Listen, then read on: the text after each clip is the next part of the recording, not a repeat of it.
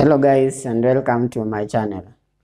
So today I want to talk about something that is different from what we are used to talking about. I know that we talk a lot about Laravel on this channel, but today I want to talk about a very different framework. So that framework is called Phoenix, depending on the pronunciation, but from where I come from, you find many people pronouncing it as Phoenix. But then I looked at the pronunciation, I see many people calling it Phoenix, so I'll call it Phoenix. So I'll talk about this framework called Phoenix. First, how did I get to know about this framework? So many clients have been approaching me, wanting me to develop for them betting applications. And some of them, they've been giving me betting application built in Laravel or PHP, so that I can either add features or do some customization or do things like speeding up and stuff. So the characteristics of these applications is that some of them are very slow. So they also always have problem to do with speed. And now my question has always been, how do I solve this the speed issue? Of course, you can do things like caching and stuff. Like you can actually look and see how you can speed a Laravel application. But then I did everything, but the speed did improve, but it was not satisfactory. So since many clients have been approaching me with this, with maybe the need of developing for them a betting application, some of them actually they get me from the Stack Overflow and maybe the online profiles. I know that it started one day when I was given the task to do the customization and a betting application. And since I was new to interacting with betting APIs, I did a lot of asking online. And so when they search for somebody to build for them, maybe there's not a lot of information about, let me start by this actually. There's not a lot of information online about developing betting applications. So let's say you want to integrate APIs like Gapi.lol or other casino APIs. If you search, you may not get a developer, because I don't know why this area has very little developers. And also for you to develop a betting application, you really need to be experienced in doing that. So the questions that I asked when I was working on this application, since I was very new to working with the betting APIs, sports betting APIs, and also the casino APIs, I did ask a lot of help online, and so they get me through this online question that I had asked when I was developing that application. So a lot of people approached me on developing for them the betting applications. So I started asking myself, so how do I develop application using maybe which technologies do I need to use to develop applications that are sporting betting applications that are really fast, and they are really fast, and user does not have maybe to wait, because sometimes you are loading a lot of games and you really want them to be fast so that you don't disappoint the users. So the example site was always this Bet364. It's very fast, and you can see it loads very, very fast, despite the fact that it has a lot of data. And but look at how it loads very fast. So I wanted to know, like, which technologies did they use to build this website here. So I went to the Stackshare, actually to Stackshare.io, and searched for the stack that was used to develop the Bet364. And I got these languages. Here we have the JavaScript, Java, TypeScript, CSS3, Golang, C++, Shell, Clang, Erlang, and Awk. So when I got here, I got interested in this language that I've never heard before. I started searching for these. Most of these I've heard of them, but then these two languages, the Erlang and the Awk, I've never heard of them. So I wanted to know like which languages are they, what are their features and stuff. So I researched I researched about this Erlang, a programming language. And when we go to the documentation, the erlang.org, which is their website, you find that they start by asking the question, what is Erlang? And they are saying that Erlang is a programming language used to build massively scalable. First is massively scalable, soft real-time systems with requirements on high availability. Some of its uses are in telecoms, banking, e-commerce, computer telephony, and instant messaging. So I continued doing research and found out that this is the language that was used to develop WhatsApp. And you can see WhatsApp handles billions of messages, or should I say millions of messages. But it was developed with using this language called Erlang. So as I continued maybe digging into the language Erlang, because you can see that betting systems are most of the time real time. So you need, for you to develop a betting system that is quite good, you really need to consider the real time functionality. So you can see it provides the real time. And also you have a very important feature here they are calling fault tolerance. So what about it? So if actually there is Erlang introduction video which was done by the three programmers who worked on it. They did some video. I think everybody, if you are interested in it, you'll have to watch that video. They call it Erlang movie, and they really talk about the problem they were trying to solve. So, for example, it was by Ericsson. So it is the company dealing with telephone and stuff. So there are a lot of problems, but they wanted to solve many problems, including having a system which is fault tolerance. So maybe to talk about fault tolerance in summary is like the application. Let's say that you are developing application with the PHP and maybe users are trying to interact with it and the error occurs. So when error occurs, that error will block everything. But with Erlang, fault tolerance is that there are processes. So once there is a problem with one, that is the only thing that is going to be affected. But then all these other things are continuing to work normally, except that area that is affected. Maybe I can just say that in layman's language. So that's what they call fault tolerance. So that you don't want that, like maybe if one call fails, others are going to fail because the system has the one error has caused all the other services to stop. So this one, if one service is affected, that is the only service that is going to be affected, but the others are going to continue normally. So that is basically what we call fault tolerance in Erlang. So while I was continuing to do research on Erlang, I came across another language. It is called Elixir. So Elixir is the language, is like a child of Erlang, like a modern Erlang, because Erlang, I think it was built in 1980s. It's very old. But then now Elixir, the modern, I think it was built in 2010, if I'm not wrong, 2010, around there. And it was built to improve on top of Elixir. So actually it uses not Elixir, I mean, it was developed on top of Erlang. So it is like a child of Erlang or improved version of Erlang.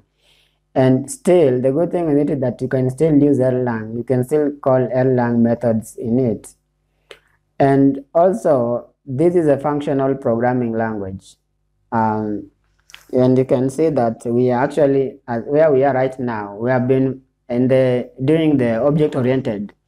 But now, most programmers are moving towards the functional programming, because now the functional programming is like now the modern programming paradigm, that every program is required to maybe to look into or to be familiar with.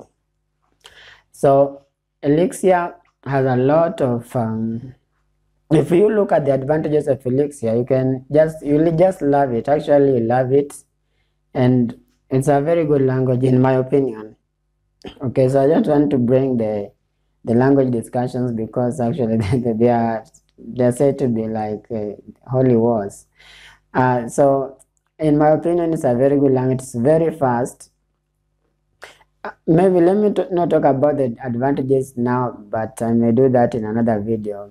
But then we arrive to, so you just take the Erlang advantages and now you bring them to Elixir. So when I read about Elixir, I maybe was considering if maybe the applications, if I were to build application using Elixir, will I start from scratch, or maybe there's some sort of a framework like Laravel that I could maybe use so that I can just develop on top of a framework. And that is when I came across this framework called Phoenix. This framework called Phoenix. And I'll say that Phoenix has the best, in my opinion, it has the best docs that I ever have seen. But then it also depends with you.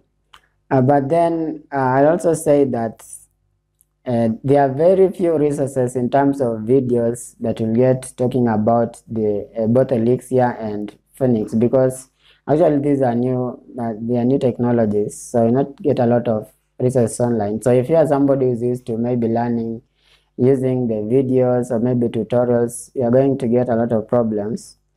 But then I'll say that documentation is really good for both Elixir and Phoenix.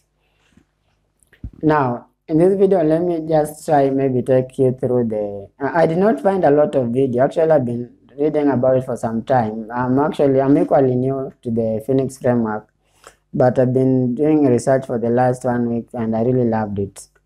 In this video, I'm going to do like a hello world of the Phoenix framework application, and you really love it. I found out that for Ruby developers, it will be very easy for you to get started with the Phoenix, because actually the person who developed Phoenix framework was a Ruby on Rails programmer. So he copied a lot of syntax, importantly a lot of syntax from how Ruby on Rails work. But I've never done a Ruby on Rails framework, so I come from the Laravel ecosystem, and I found that I was now trying to figure out like how the Laravel framework works and how the Phoenix framework works. But if you continue reading and maybe comparing the two frameworks, you'll get to a point where they click, and you'll just see like they are almost equal, because the features that are in Laravel in terms of the MVC implementation are also the same way, a bit different, but actually you'll just understand if you've been programming in an MVC framework for quite some time. So let's get started and see if maybe we can okay, I did not talk about the speed. Why Phoenix framework? The most important thing that you need to talk about is the speed. Now, Phoenix is it's a very fast framework. It is faster, I think, in my opinion, it is faster than Django, than Laravel, and very many web frameworks that you are using today. So it has a lot of advantages.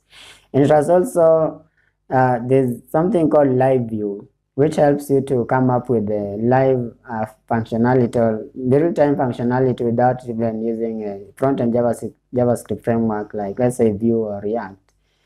You can see here somebody says there was a discussion between the Django versus Phoenix, and the guy says that Phoenix should be fast at least by default, and it's better choice for apps that require concurrency, streaming, real-time collaboration, long-running services. However, Django is more established. There are a lot of jobs, books, and tutorials. So this is another thing. If you want to learn a framework to get a job, I don't think, in my opinion, that Phoenix will be one of the options you should take. But then if maybe you built a lot of applications for clients and sometimes you can define the technologies to use. I think you should consider maybe learning Phoenix. It's a very good framework in my opinion. So let's stop the stories and see the maybe implementation of the Phoenix application. So let me open a folder. I have a folder called Phoenix. No, I have this folder called Elixir. So in this folder, I am going to create a new application. That is a Phoenix application. I'm not going to go through the installation stuff. Forgive me for that, but I will look at that later. Maybe if I maybe decide that I'll be doing tutorials on Phoenix. There are not a lot of tutorials online about the Phoenix framework. So let me just open the terminal. And the first thing, I'm going to create a new Phoenix application. So it has a package called Mix. It is like a task runner. Take it, for example, if you are programming Laravel, it's like Artisan. So if you want to create a new application, do a Mix phx or phoenix.new and then the application name. So the application name, I'll call it hello. Okay, and you just hit enter, and now the Mix is going to install a new a Phoenix application. So if you want to install dependencies, you can do yes, but again you can choose no and install them later. So it takes some time to install the dependencies, but it's just going to be done. So for the time being, let's open. As it installs, you can see there's this folder called hello here. So let's just open that folder and open it in a code editor. Like code editor is the VS Code. So our application has already been installed. So what you need to do, you can see that they give you instructions here. Start your Phoenix app with mix phx.server, or you can also start it in interactive mode in using the ix-s mix phx.server. So let me use this first command. So first thing, you have to cd or to change directory into the directory of the application, which is hello. And then after that, we'll just do mix phx.server. So that is equivalent to running the server.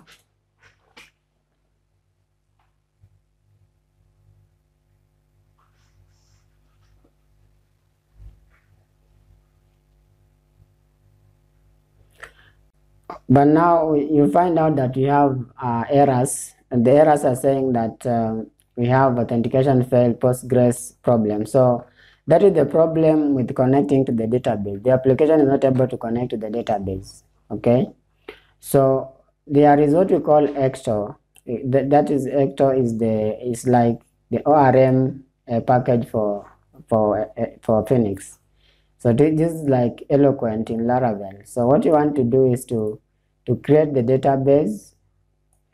To do this so that it can migrate all the tables, or maybe establish the database, connect to the database, and maybe migrate the table that the default tables. So for us to do that, there are things we need to do. We need to go inside the deps, not the deps configuration, and then deps.ex. And then we need to change here. You can see the default username of Postgres and the password. I usually did the password that is as my password, and then I'll just save that. After saving that, I'm going to clear, and I'll do mix ecto.create. So that is, it is going to migrate all the tables to the database. So actually the good thing is that it creates for you the table. You can see the database. It will create for you this database. It creates for you the database. Yeah, now you can see it tells the database for hello repo has been created. So since that has been created, so what you just need to do to run the application is mix phx.server.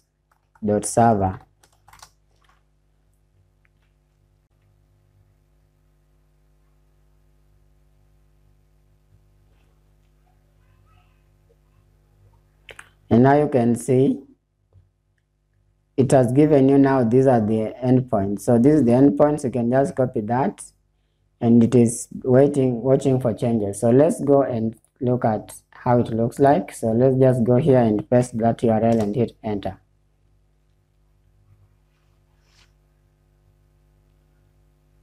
And there you go. Now this is our brand new Phoenix framework homepage. So you can see it also gives you the what you call the live dashboard. So you can see here it will monitor the application statistics. If you go to the live dashboard, you can see it gives you the Elixir version, the Phoenix version, the dashboard version. It can tell you the memory and every statistics of your machine statistics. Okay, so let's just go back to the application homepage. And now let me explain the folders first. So you can see that we have the build the underscore build directory. So that is the directory for a compiled artifacts. So most of the compiled code is going to live there. So you can just call it like anything that has been compiled is going to live here. So this directory actually it is every time you run it is actually created by the mix. Mix is like they call it like composer or dependency management. Dependency management. It acts as a dependency manager for Phoenix and also Elixir. So it is a dependency manager is going to when you run it's going to output that folder, to create that folder. Okay, now let's move to these assets. Let's leave this first. So these assets directory. I'm going through the directions that are very important, that are explained in the docs. So this assets directory, it has your uncompiled assets. Okay, you are like raw assets. So for example, if you have your CSS style.css, or you want to write here CSS which is going to be compiled, and JavaScript which is going to be compiled and given out as compiled JavaScript, you are going to put those assets in this assets directory here. And then once they are compiled, they are going to be output in this folder called they're going to be output in this folder. You can see you have the static here and you have assets. Okay, so the compiled assets are going to be output inside this asset here. And also here is where you place, let's say that you are working with a framework, let's say a Bootstrap framework, and you have files like that framework already has CSS that already been written and compiled. So you basically don't place those files here. You basically place them inside this prev, inside the static folder there. And then so let's move from there to config. So the config folder, it has all your configuration. As you can see, you have the main configuration file, and then after main configuration file, you have the dev. So the default mode of the application when you are working on it on the local machine is going to be the development mode. So that is why we did the configuration here, and by default it uses that as the default configuration. Then you have the production and all these are modes, application modes. So configuration for different application modes. And then we have the depths. So you can see that if we open the depths, it has a lot of folders. It looks like not modules, or it looks like not modules or vendor directory in PHP. But basically this is all the dependencies that you have installed using Mix are going to live in this depths directory. So the dependencies that are in Mix.Elixir script, EXS means Elixir script. So all those dependencies that are here, you can see all of them here. You can see Phoenix, you can see Phoenix Hector, all these. If you look very well inside the depths, you find that all the files for these dependencies for these packages are stored inside the depths directory. So it is equivalent to node modules in JavaScript or Node.js or vendor in PHP. It carries the dependency files or the packages that are in this mix.txt. And now we have the lib. So the lib, this is the folder that you're going to spend a lot of your time in there. Okay. So the lib directory is divided into two. We have the hello and the hello web directory. Inside the hello, this is what your business, the business logic of your application live. So for example, you can see we have the repo. So the repo is basically responsible for the interaction with the database. So the repo is like, you can call this where the model, hello here carries the model part of the MVC. Okay. So just know that the hello here, it carries the business logic of your application. So the functionalities for interacting with the database, they live inside this hello folder. And now when you come to hello web, here is now where the view and the controller lives in this Elixir and in this Phoenix framework application. So your controller logic, you can see our controllers here.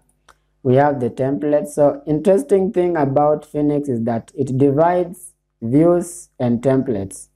So you can see that like if you are a Laravel developer, you can see that when you are in a controller, you basically return view. But then the difference with Phoenix is that in the controller, you will instruct the controller after doing its logic thing, it instructs the view. We have the view. Okay, you can see views are here. It instructs, so for example, page view, you can see this is the home page. For the page that we just saw, you can see it has a view with the namespace of hello web. Okay, so it instructs, this view instructs, if we go to the controller, you'll find there we have the page controller. And it instructs that controller, the controller instructs the view. So if you have, for example, hello control, the page controller, it assumes by default that you have a view called hello view. And it is going to instruct that view to render this HTML file here. We'll talk about that later. So you can see now controllers live in the controllers folder. The templates live in the templates folder. And then the views, they live in the views folder. And apart from that, apart from the carrying the view and controller part of MVC architecture, it also has various files. For example, you have the endpoint.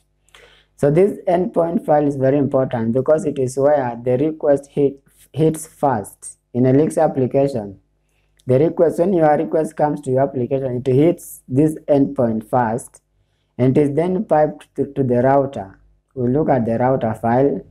And then from the router to the controller actions, and from the controller actions to now the views. Okay, so we'll talk about that. So that is about these endpoints, very important. Now we have the gettext. The gettext has everything to do with the translation or internationalization of your application. So if you want to do a multi-language application, this file will be very important. For you. And now we have this router. This is very important. This router is very important because it is the routing and the routing file. So all the routes, for example, web.php if you are a Laravel developer. So this is the example. It is equivalent of web.php where you define your routes by default. And you can see actually the syntax for defining those routes are a bit different. You can see, you may see things there that you may not understand.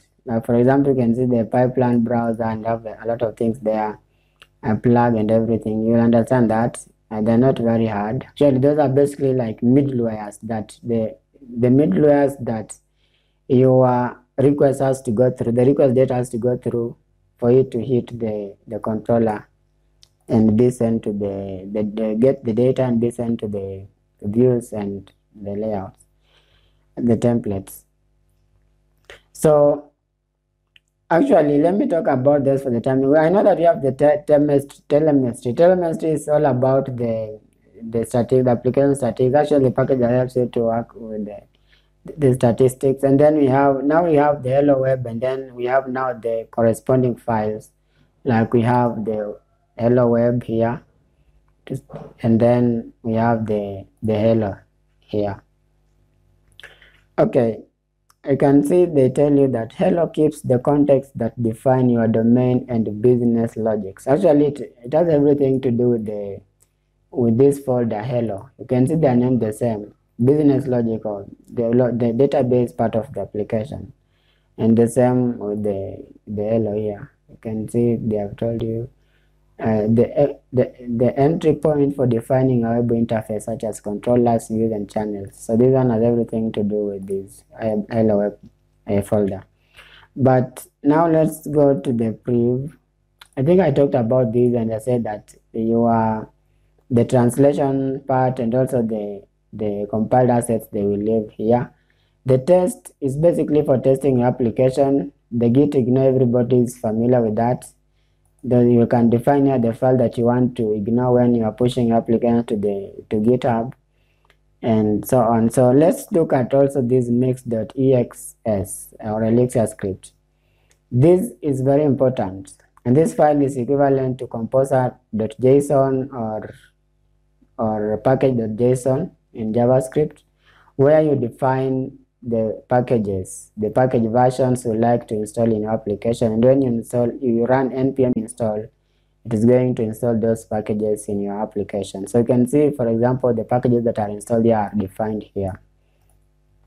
And of course, you have composer.log and mix.log. So here the logged version of your of the dependencies or packages are inside here.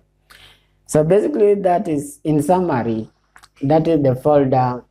That is what goes on in all of these folders that I've just gone through. And now let us just go through maybe a hello world application and see. So you can see that we'll go back. It first starts with the router. Okay, we go to the router file. So we go to the lib, and then if we go to the hello web, we have the router.ex. Okay. So you can see, for example, let's use the example of this page here. Let's use the example of this home page. And you can see that when you go to home page, it serves this page here. How does that happen? So as we said, the entry point of the request in this Phoenix application is the endpoint.elixir. Okay, basically Phoenix is an Elixir application actually. So because every code we write here is Elixir code. Now, a request has two things always. It has the method or the verb, and it has the path that it has to be matched to. So for example, if we build this page, we are basically sending a get request. So the get is the verb, and the path is the home page. Basically it is this, the path is just this. Okay, it's like the home page. So it is going to look at the router. It is going to go through the endpoint, and then it is forwarded to the router. And in the router, they are going to look for the path that matches that, which is this one here. And then it is going to see that it has to use the page controller, and it has what we call action. Now, this is very important. In Elixir, we don't call them methods. Of course, they are called controller action. They are basically functions. So because this is a functional programming language, controllers are modules with various functions there. We'll look at this. For example, if we look at this, if we look at this page controller, let me just search page controller. Page controller, you find that it is a module. It is a module, and you look at that, but then it has this method or a function. Actually, it has this function here that renders this index.html. Now let's assume that you want to add another route and you want to call that route hello. So let's just copy this and paste that, and we'll call it hello controller. Hello controller, but then the route is going to be hello. And the method, we can either change this or just leave it. So if I save this, we are going to get an error if we try to visit that path. So let's try to visit hello, and we get an error. Function hello.web hello controller init is undefined. Module hello web is not available. It says that controller is not defined, and you can see that it has been highlighted here. So after defining this, we know that this is the path, the verb is get, the path is hello, and then the controller is hello controller, and the method is index. So what we need to do after that, we need to go to the controller and create that controller. So this is how it is created: hello underscore controller dot ex. So ex stands for Elixir. Now we have created there. Now let's start by defining module. You do def module and then the module name. So it is hello web. Okay, this is very important. Hello web dot hello controller, and I'll tell you why. So this is like a module. We are basically, let me tell you, this is just like the namespace. So where is this controller located? It is located inside the hello web, into the hello web directory. So where is the hello web directory? The hello web directory is here. Okay, it's here, the hello web. So that is like just the namespace. So hello web, and then let's try just to define that maybe def index. Let's just try to define that method called index. And in Elixir functions, they first take the first parameter as here, like here we take the first parameter, the connection, and then you have the params. Okay, the params, if you are not going to use, you have to have an underscore. So you can see that you start with the underscore and then params. Okay, because we are not going to use these params, or we are not expecting any parameters to be sent there. Okay, and then what we basically do, we render. Let's render first connection, and then let's send a file called index.h. Okay, it has to be double quotes actually. Index.html. So let's save that. So now we have our controller, right? And you can see right away that one has been highlighted, and it is telling you that compile error, undefined function render. So why did I do this? I did this purposely because I wanted to tell you that you have to import the controller method here. So you have to do use. You have to use hello web,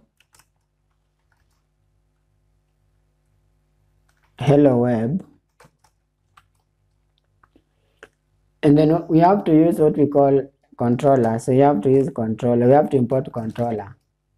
Okay, for our function, for this method, we have to import the controller, because this render method is the best controller function. Okay, so you have to import it here, otherwise you're going to get an error.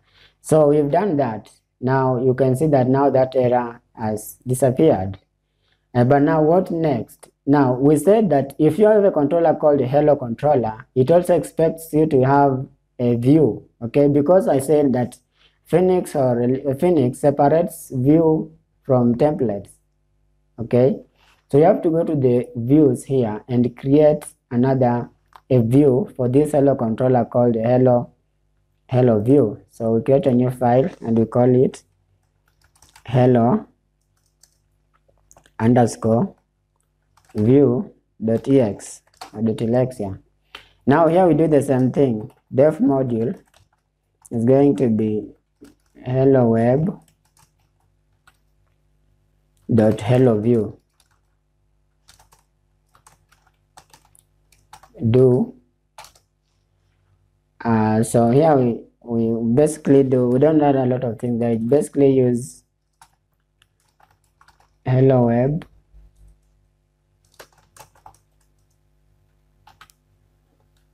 and then we import view. So we have to import view,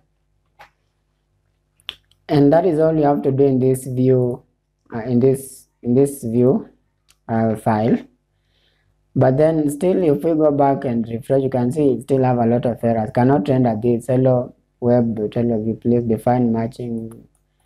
Okay, you can see that we have that error, right? So what we need to do, and in the different file. So what we need to do, we need to now define a template for it. So it also assumes that if you have a hello view, you should be having a template called hello. So you can see that we have the page view and you have a folder called page here. So what you want to do is, let's just create here a new folder. We'll call it hello. And then inside this hello, we are going to create a new file. It's going to be called index.html dot that, I don't know how to pronounce it, .hex. So like in Laravel, like in a framework, if you are familiar with Laravel, you will know that you have Blade templating engine. Here we use what we call EEX. So it is called like HTML plus Elixir. Actually, it is in the documentation. I don't know why I have forgotten that. And you can see once you have created that, you can see that error disappears, but there's nothing that is rendered. You can see there's nothing you've done here. So let's try to render H1. Okay, let's try to write there H1. Just note that EEX is a templating engine for Phoenix framework. So let's just do H1 here and close it and just do welcome to Phoenix. Welcome to Phoenix framework. So let me just do that and save it. And once I save it, you can see it compiles. And here we have it now. It says welcome to Phoenix framework. Now that is actually the hello world. Okay, hello world. You can even change it to hello from Phoenix framework. But then you can see how this framework is really good. Maybe you're addicted to Laravel. I don't have any problem with that. I also use Laravel a lot. But then I think this framework is really good. I'm not saying that you leave Laravel, but you can learn both. You said that you have to learn one framework. You can choose to learn Elixir if you want. I'm not a brand ambassador for Elixir or Phoenix, but I really love this framework. You can see, and there are a lot of things that we could do. We could pass variables there if we wanted to, and in the router here, if we wanted maybe to pass a variable, let's say we want to pass a variable called name. Okay, so we can just do name like that. So now that we have name, if we go back to the hello controller, it expects now that we should have the name there. So how do we define that there? So we basically do this. So not that, actually we do this, we use that. Basically it is a map. There's something we call a map. I don't know what I can compare to, but we can just do name and then we do name And that's all. But then now we have to pass its third parameter here. Okay, so you can just do name that way. And then so after doing that, we can go back to that. We can go back to the view file, not the view file, the hello, and then we can basically echo their name. So this is how we do it. This is how we do it. So you can just do at name, and then we close it. So basically that is how we echo a name in the EEX. So let's say now you can see that this route is not found because we changed. So let's say now we want to do hello and then pass there Simon, and you can see right there we have it. Welcome to Phoenix, Simon. So basically you can pass parameters. It's very good. It's a very good framework. It may be easy, but actually I've learned it for some time. But then it's not hard to understand. But then I'll recommend that you first start with Elixir, learning Elixir programming language before you come to the Phoenix framework. There are a lot of things. Maybe I may continue doing these tutorials. I know there are very little resources on Phoenix. I've tried to do a lot of research on YouTube, especially on YouTube. I'll get videos that are the latest, I think, is 4 months old, and those are not talking about. Nobody's talking about the framework in general. Like for a beginner to get started, everybody assumes that everybody watching the tutorial is an advanced, or maybe you have tutorials that are up to 2 years old. Now you can see that this is version 1.6. If you get a tutorial that is like version 1.3, it is not going to help you a lot because you're going to encounter errors. There is a video I was following, and it had a lot of errors, so I had to abandon it and start learning by myself by reading the documentations. So thank you so much, and maybe if you are not subscribed to my channel and like my content, consider subscribing. Thank you so much. Let's meet in the next video.